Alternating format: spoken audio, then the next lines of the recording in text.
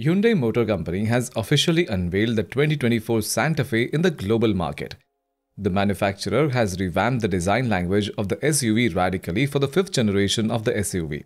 Hyundai Santa Fe will be offered with multiple engine options in the global market.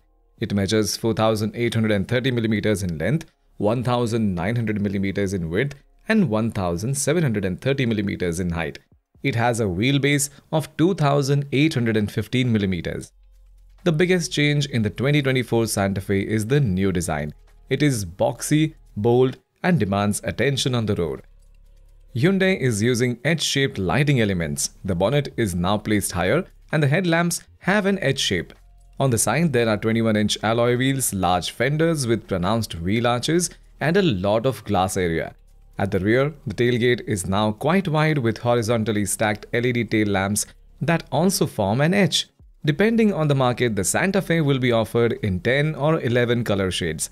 Santa Fe's all-new interior contrasts with the exterior by emphasizing horizontal and vertical design elements and matching the tone and mood of the exterior.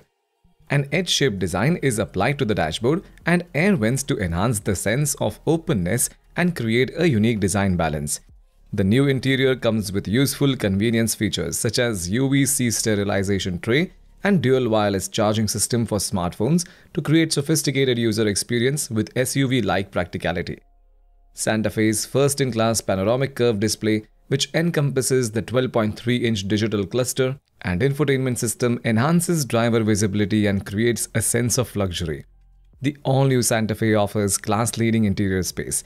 Fully foldable second and third row seats create a terrace-like space at the rear with a wider tailgate open, enabling users to enjoy the outdoors effortlessly. The all-new Santa Fe is available in 5 interior colors, including obsidian black, supersonic grey, pecan brown, forest green, and black.